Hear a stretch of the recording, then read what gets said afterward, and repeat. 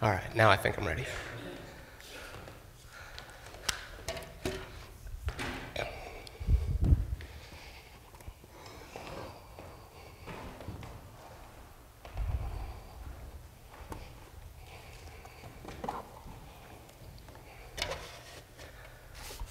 Well, good morning, First UB Church. I'm super excited to be here.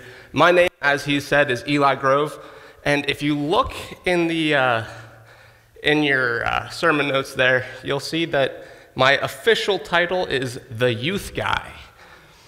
That is my official title.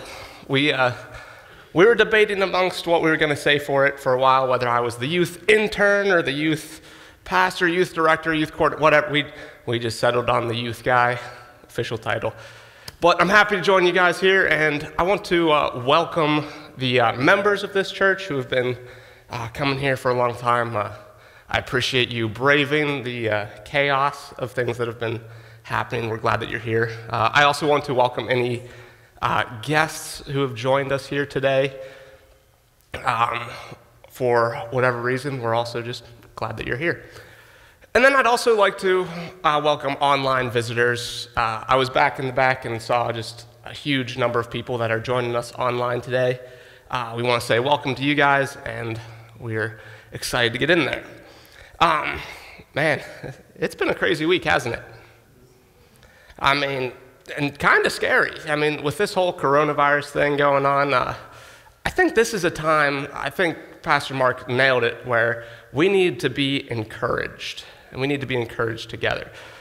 Originally, when I was writing the sermon, I had a slightly different framing for this than what I have now.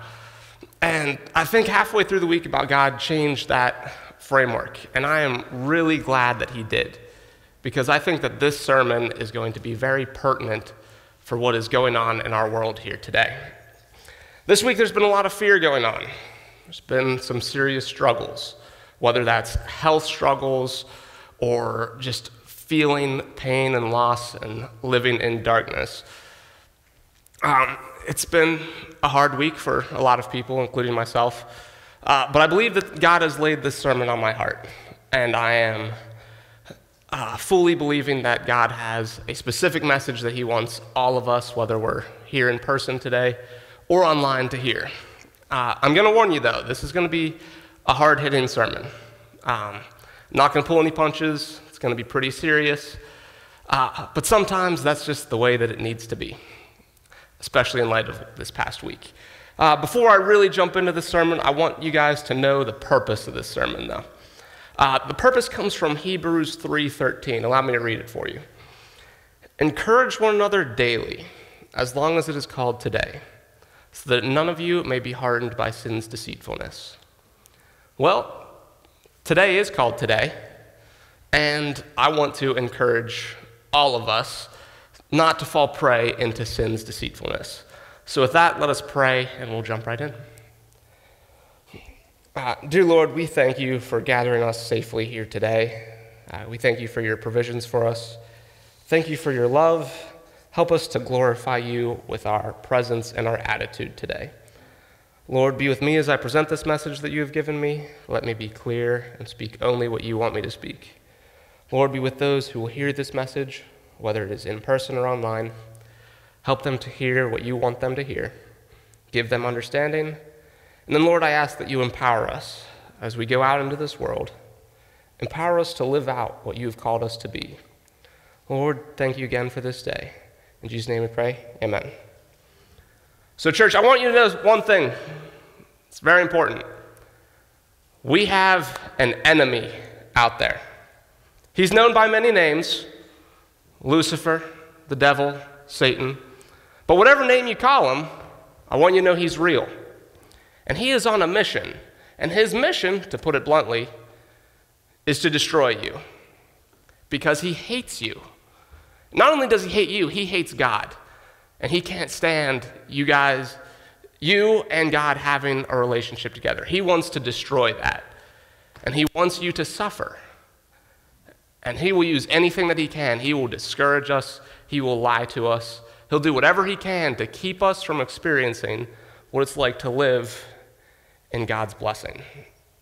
And from the very beginning, he was there. I mean, in the Garden of Eden, he was there to tempt Adam and Eve to sin. And guess what? He was successful. Humanity fell, and we lost the perfect relationship that we had with God. And we lost that perfect relationship that we had with each other. And sin entered the world. And Satan, well, he's celebrating for our loss. Yeah, we got him. All right. But then Satan knew that was coming. Take a look at Genesis 3:15. This is God talking to Satan, and it says this: "And I will put enmity between you and the woman, and between your offspring and hers. He will crush your head, and you will strike his heel." That means that somebody is going to come from the woman one day in the future and defeat Satan. And this is actually the first reference that we get in the Bible of a Messiah, of a coming Savior. But Satan starts to worry.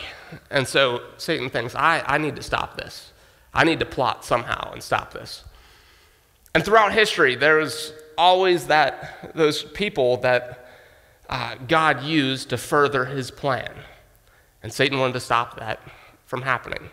There were men like Abraham, Isaac, and Jacob, the founders of the nation of Israel. And God promised that the Messiah would come through that line. So, of course, Satan hated this nation. He manipulated the Egyptians so that they would enslave the people of Israel, force them to do hard labor, to make them suffer. And for 400 years, that's the way it was. And once again, Satan loved it. But then God called another great man. He called Moses to lead an exodus. He led the people of Israel out of Egypt, and God gave Moses the law. And from the law, we see a whole bunch of different things. We're not going to get into that right now. But Satan didn't like this either, so he continued his assault against the people of Israel. And thus began the cycle of the judges. This was about a 300-year period where the people of Israel would fall into sin, then they'd cry out to God. God would send a judge to rescue them from their oppressors, and then once the judge died, the people would fall right back in. It was this endless cycle of downward, falling into sin, falling into sin, falling into sin. But eventually, the people of Israel asked for a king. This is not a judge, they asked for a king. And on the second try, they got King David. And God promises that the Messiah that we heard about in Genesis 3, and that was further emphasized by Abraham and by the law, we were promised that Messiah would come from the kingship and line of David. And so, of course, what does Satan do? Because he wants to hate these people. He tempts the leaders, he tempts the kings, he tempts the people of Israel to fall into sin, of which they do over and over and over and over again. And then God eventually gets tired of this and goes, you guys aren't listening to me, and I promise you that something is coming. So then the Babylonians came and they were exiled out of the promised land. And Satan thought, well, now the people are going to be destroyed. No heir can come from the woman. And as a bonus, the people I hate, they get to suffer. And Satan was feeling good about himself again. But then God was faithful. He brought his people back to the promised land. And the law was reestablished with a guy named Ezra, and then Jerusalem was reestablished with Nehemiah. And then there's 400 years of quiet. There's silence from God. We don't know what's going on. But Satan, we know that Satan was working diligently. Satan knew that something was coming. So he, instead of trying to lead the people to fall away, Satan tried a new tactic. He began corrupting the religious leaders of the day to get them to be so particular about the law and so particular about the inner workings and everything that they would forget the basis of the law, which is to love God and to love others. But then, after 400 years of silence, a baby is born. Any guesses on who that baby is? And Satan got worried because he realized that the Messiah was this baby. This was the one that he was worried about. The Messiah would come and defeat him. So Satan tried to kill this baby as a child. He manipulated Herod to kill all of the babies in Bethlehem where Jesus was born. But Jesus escaped, and he grew up to be a man. And Jesus began to preach about the kingdom of God and about forgiveness of sins, about being the way back to a perfect relationship with God just like it was in the beginning. I mean, this is radical back then, and it's radical now. Jesus did amazing things. He healed people. He caused the blind to see, the lame to walk, and he even offered the forgiveness of sins. Well, Satan couldn't let this happen. Because remember, he hates you, he hates God, and he doesn't want there to be any relationship there. And so Satan had already done his job convincing the religious leaders that Jesus was a threat. But then he enters into one of Jesus' disciples. He enters into Judas and convinces Judas to betray Jesus. And all of this plan culminates in the last hours of Jesus' life. On Friday, the darkest day in all of history. And no, I don't mean Black Friday at Walmart. That's a dark and godless place. But no, we're talking about Good Friday, where Jesus was crucified. We see in the crucifixion accounts throughout the Gospels that Jesus, he knew what was coming, and he was anxious about it. So anxious, in fact, that he was sweating like blood. But Jesus still did God's will. And Satan's just like, oh yeah, I see you're anxious, I know what's coming, this is going to be good. And then Jesus is betrayed by a close follower. And then Jesus is condemned to die on a cross. And Satan jumps for joy, woohoo! And then just to rub it in, he has Peter deny Jesus. Peter, one of Jesus' closest disciples, a member of the inner three, deny him 3 times. That's just like rubbing salt in the wound. And Satan just laughs. He's like, oh man, that's too good. The irony is too good. But then he shoots Peter with an arrow of shame, and Peter runs away weeping.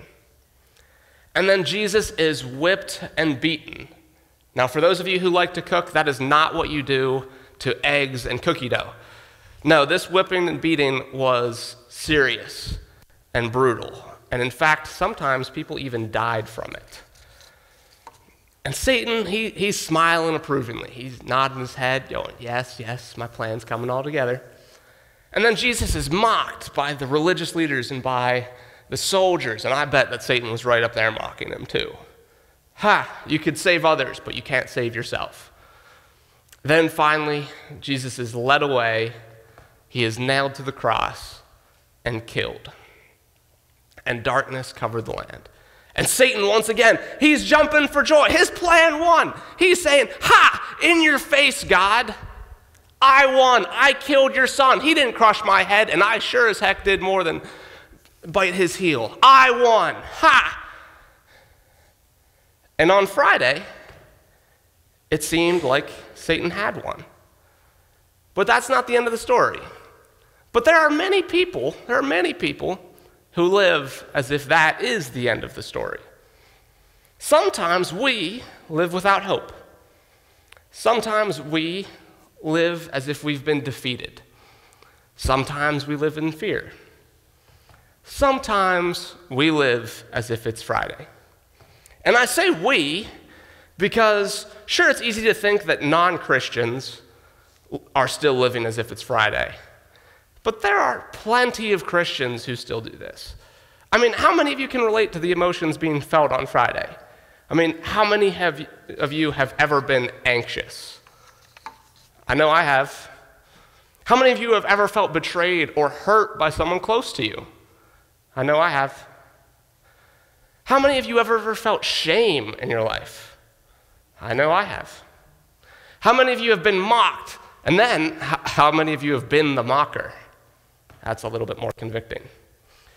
And then how many of us have simply gone through a dark time in our lives where we're struggling with so many different things?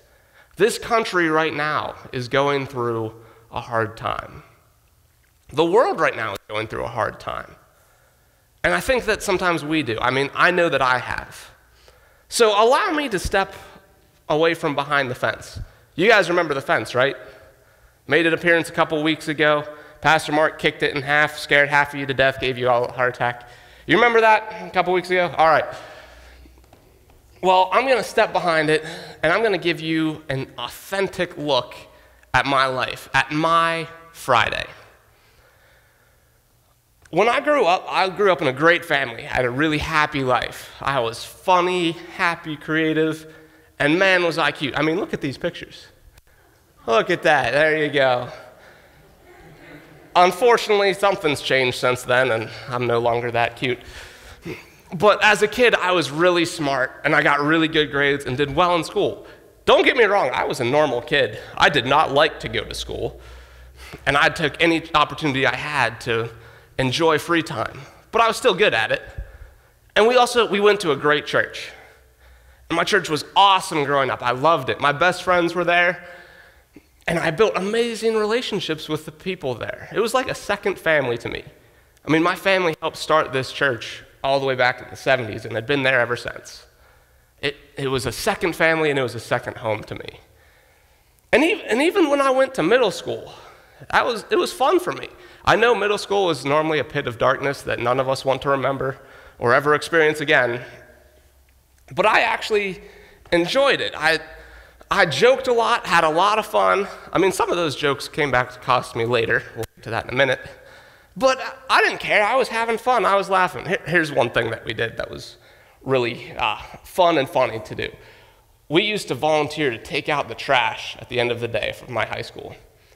And we turned what should have been about a 2-man job into a 6-man job.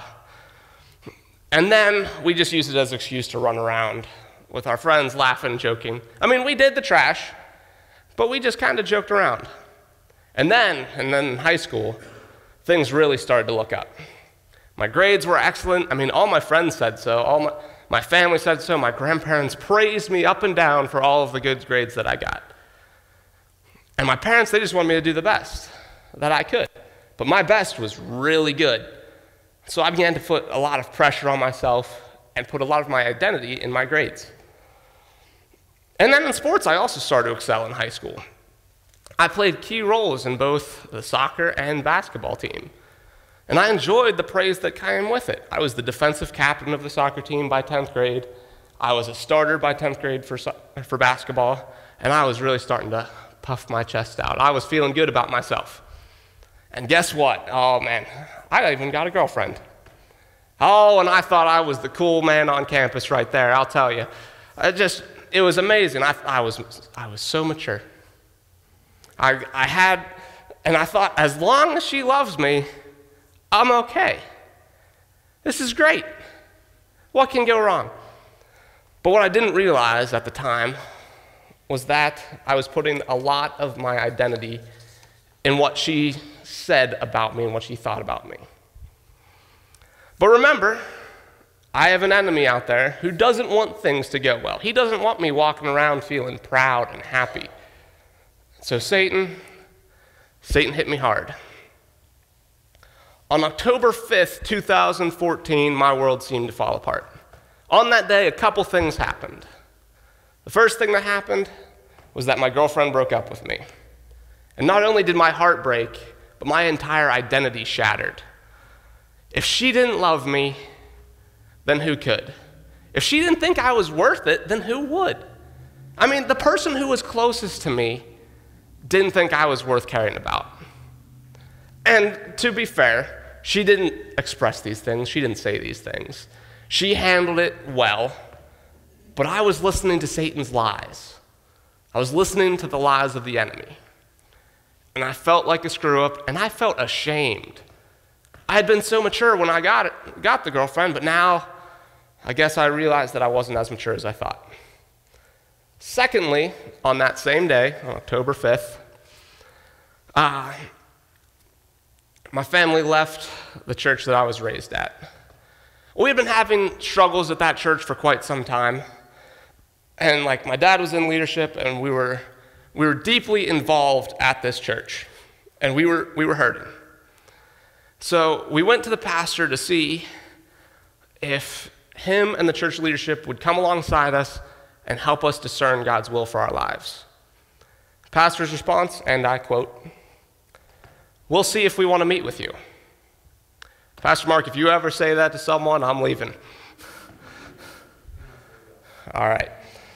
But I mean, that's a pretty hard slap in the face, right?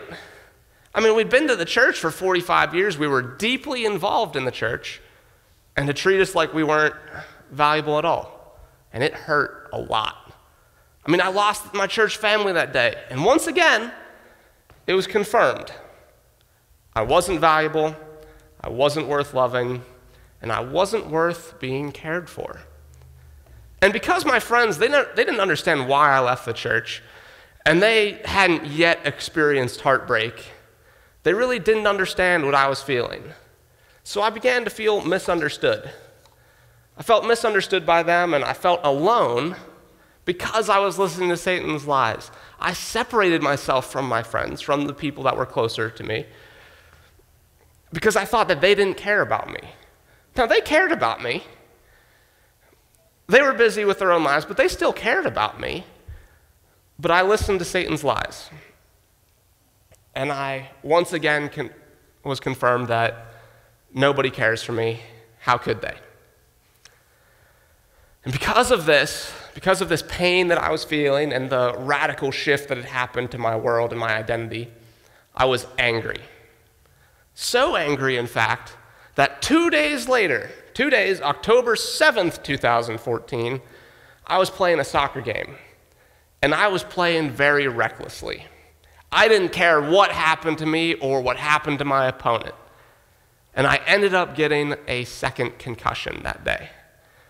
And it wasn't an accident. It was me being stupid and reckless and angry because of the pain that I had been feeling. That was the second concussion that I had gotten within the last 6 months.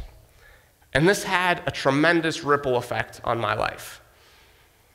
The first thing was that I had to deal with a headache every day for 2 months. It's a lot of pain and a lot of it's not fun. And it also caused me to sit out the soccer championship that year. I had to watch as my team played in a game that I loved, and then I had to watch as we lost. And I felt responsible. I felt like I had let my team down. And once again, I felt alone. But even worse than that, even worse than all of those things, the concussion changed the chemistry of my brain. And I suddenly lost that happy, cute feeling that I had.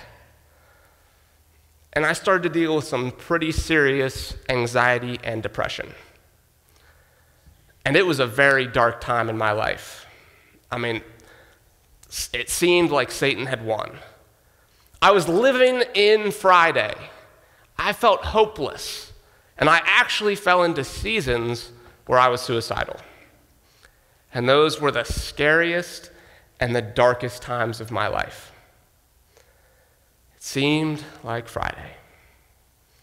But that's Friday. That's not the end of the story. Because while on Friday it seems like Satan is winning, on Sunday, it's a different story.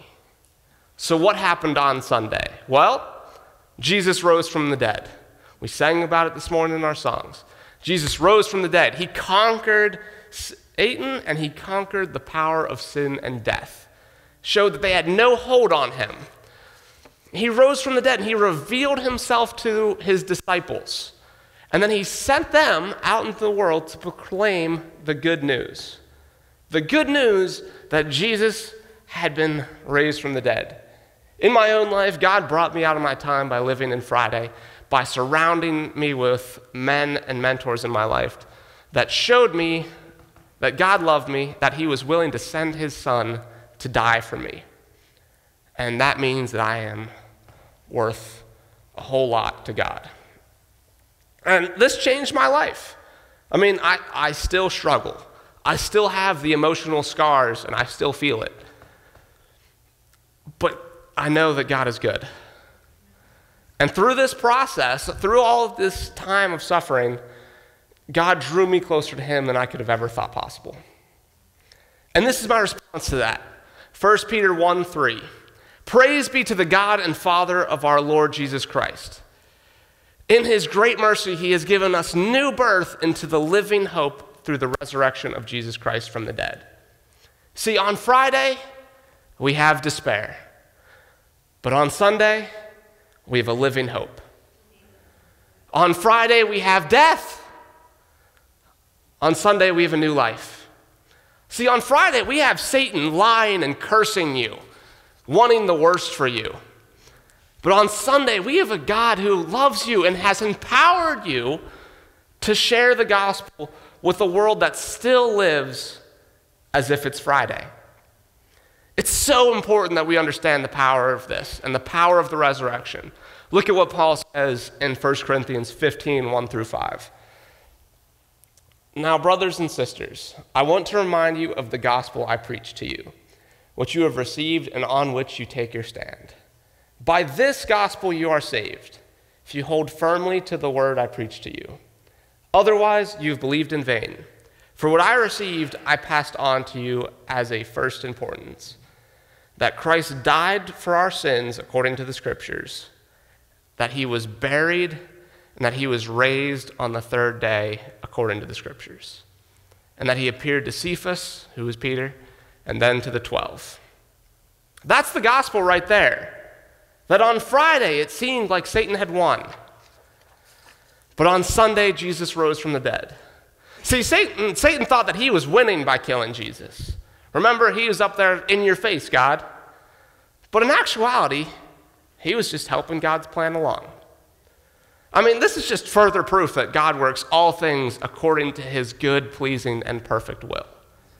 The darkness of Friday happened, and you'd think that that'd be awful, but God makes it, and on Sunday it's the most beautiful thing ever, the greatest thing in the history of the world. And one day, my friends, one day, it's going to be Sunday again. Sunday's coming, praise the Lord, Sunday's coming. Jesus will return one day. He will wipe away every tear from our eyes. He will restore our bodies. He will restore our relationships, and we will no longer feel the effects of sin. Jesus will rule over us as the king, and we will be kings and queens under the King of Kings. I cannot wait, my friends. Oh man, I cannot wait. It's going to be wonderful. But we're not there yet. Right now, our world suffers because it seems like Friday, but Sunday's coming. Right now, there is pain in our lives because it's Friday, but Sunday's coming. Right now, our relationships amongst ourselves are broken because it's Friday, but Sunday's coming. Right now, our families are messy because it's Friday, but Sunday's coming. Sunday's coming, amen? All right, this is good news. So what are we to do with the good news? Well, share it with others. Because others live like it's Friday. And trust me, living as if it's Friday is not very fun. And it's not good for you. Share with others that Sunday has come, and Sunday is coming again. Each and every single one of you have a story of how the resurrection of Jesus has impacted you. Share that with others and encourage each other. And that leads us to the second thing I want us to do. All the way back with the purpose of this message is to encourage one another. Build one another up in love, because we get confused. We get confused and we think it's Friday. We think that Satan is coming, or Satan is winning, and we need encouraged. Church, this is so important. This is my challenge for you this week. Real simple, real world application. I want you this week to reach out to someone and encourage them somehow. And then watch what God does with an empowered church body that encourages one another and shares what Christ has done for us. Watch what happens as the world is impacted. This week, whether it is a call, text, letter, note, act of service, a gift, or whatever it is, I want you guys to reach out and encourage somebody some way. The third thing that we're called to do is we are called to fight against the lies of Satan. See, Satan uses these lies to separate us. He was whispering in my ear the entire time that it was Friday in my life. And he uses those lies, and then he separates us, and he isolates us because he knows that we are stronger together. Even in a time like now, when social distancing is this huge idea, we are still stronger together as a body of believers. That's why meeting here together is so important. But Satan, he uses these weapons, lies and isolation. Those are two of his biggest. We must learn to defend against it. So how do we do it? How do we defend this? How do we defend against the lies of the enemy? Well, number one, you got to know the Word. Study the Bible and apply it to your life, because there is truth in the Word of God. Secondly, I want you to surround yourselves with brothers and sisters in Christ who can support you, who can keep you accountable, but who also can speak truth into your lives. I wouldn't be where I am today if it hadn't been for men speaking into my life. And then lastly, I want you guys to know that we have a living hope. Put your hope in Jesus. Don't put it in other things. Don't put your hope on what the government will do or what your own strength can do or whatever else it is. Put your trust in Jesus, because he is our rock and he is our salvation. You see, we have hope. We have a hope for a future when Sunday's coming again. Our world needs hope. Our world needs encouragement. Our world needs to know that while it may seem like it's Friday, Sunday's coming. And with Sunday comes power. The power to break free from the chains of sin and death.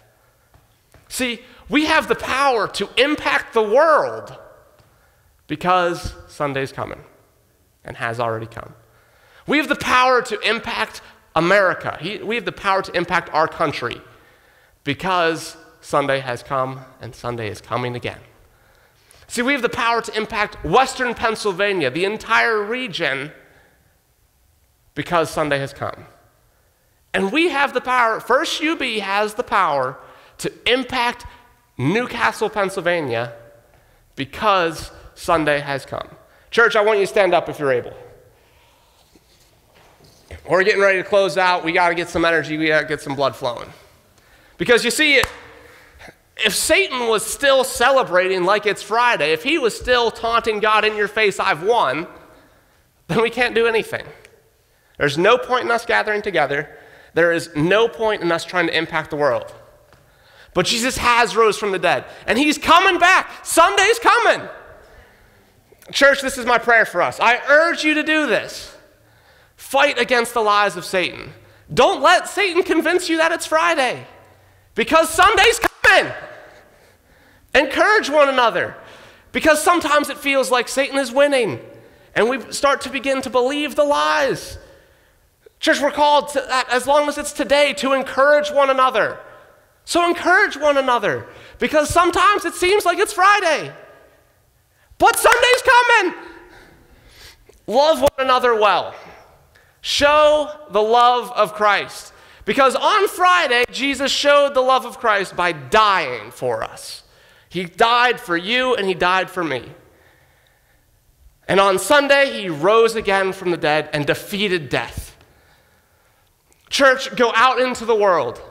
Wherever you live, wherever you work, and wherever you play, and share the good news of the gospel.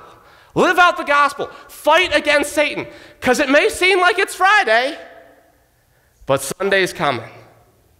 Amen. Have a great week. I love you all.